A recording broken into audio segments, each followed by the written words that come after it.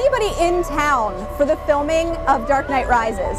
That movie required 10,000 extras. There were so many extras that they needed to film the scene that it actually decreased Pennsylvania's unemployment rate by 1%.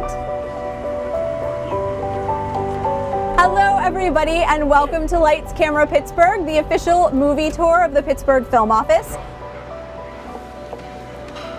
We are gaining this reputation as the Hollywood of the East. The Jake Gyllenhaal movie Southpaw filmed a few scenes in here, as well as the movie Love and Other Drugs. Is anyone being eaten back there? I'm so sorry.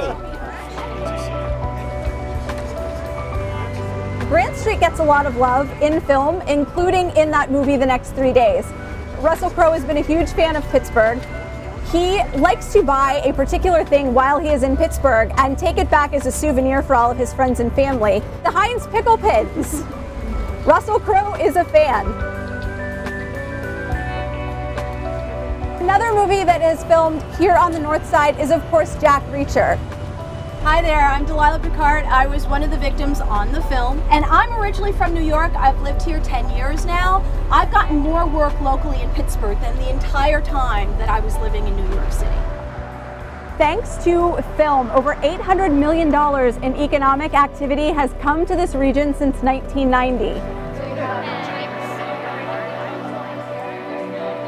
The Pittsburgh Film Office has done tremendous work over the last 20 years in bringing films here, in bringing business activity here.